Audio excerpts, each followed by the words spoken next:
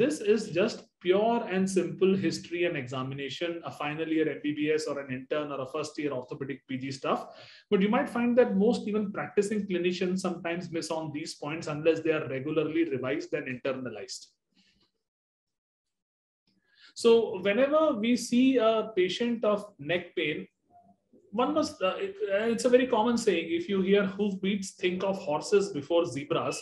So the commonest cause of neck pain is what is a mechanical neck pain. The other most common cause of neck pain is what is called cervical radiculopathy. And then there are serious red flag causes of neck pain, in which comes cervical myelopathy, spinal cord tumor, and other things. And I'll take you through all of them very quickly. Now, it is important to remember the anatomy of the vertebra and to realize that there are regional differences between the neck and the lumbar spine. Now, while in a lumbar spine, you really won't expect a disc prolapse to compress upon the spinal cord and to ever result in a myelopathy.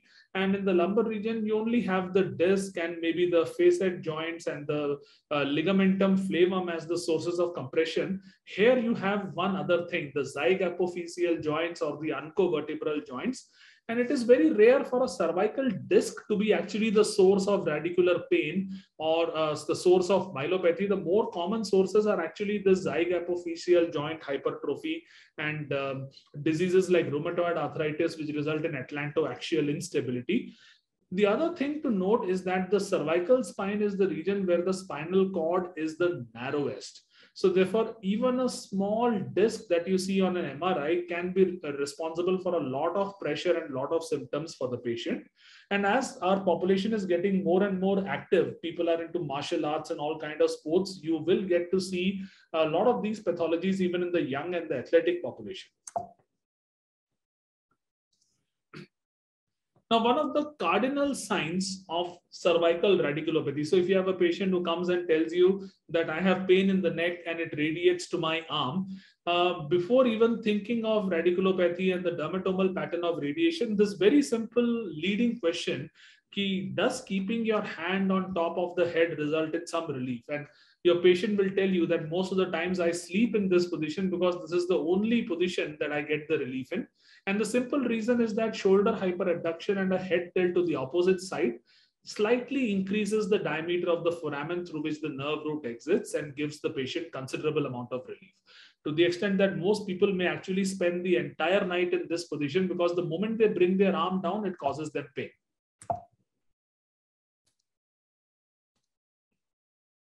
Now, this is what is called a Sperling test. One of the best tests to diagnose cervical radiculopathy. So again, if you have a patient complaining of neck pain with radiation to arm, you have a differential of brachial neuritis, diabetic neuropathy, and cervical radiculopathy, you just do the Sperling test. You rotate the neck slightly to the affected side, tilt the neck to the affected side, and then compress the neck.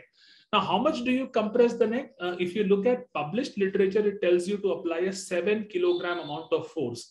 So you really can't quantify what is 7 kilograms, but just remember, be gentle.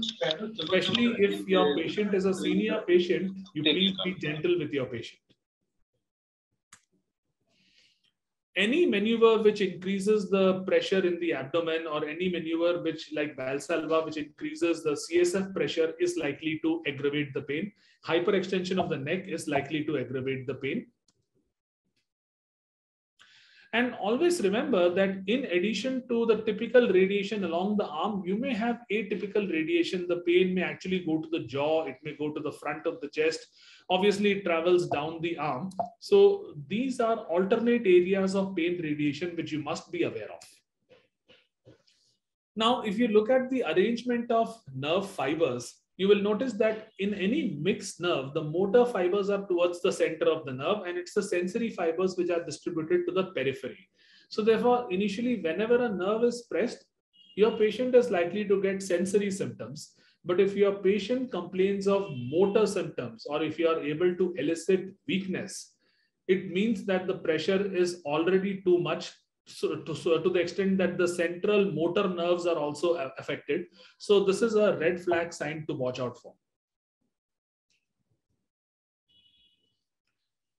So coming to the dermatomal pattern of symptoms, If you recall the anatomy of the spinal cord, you will realize that there is a cervical enlargement, there is a lumbodorsal enlargement as well. And therefore, the cervical enlargement has 8 cervical nerve roots exiting out of it. Each one of them corresponds to the foramen, except of course C1. The all others like C2 comes out of C1, C2, C3 comes out of C2, C3, so on and so forth. Now, this is something which you must strive to remember, and it is not that difficult. The level C5 is motor to the deltoid, it is reflex for the biceps brachii, and it is sensory to the shoulder. The level C6 again is motor to the biceps. The reflex is a brachioradialis reflex, and it's sensory to the thumb. C7 is for triceps, elbow extension as a motor, manual muscle testing, the triceps reflex, and the index, the benediction attitude. So remember the 2 benediction fingers, the index and the middle fingers. C8 is the interossei. Interossei, if you remember, they cause pad and dab, if you remember that mnemonic. So they are responsible for finger abduction, and they don't have any dedicated reflex with them. But then there is, if you read the published spine literature, you'll find that there is something called a hand withdrawal reflex, which is associated with C8. But then it is sensory to the little finger. So these, if you manage to remember, you are able to easily screen the levels. And the most common affected levels are the C5, C6, and the C6, C7 levels.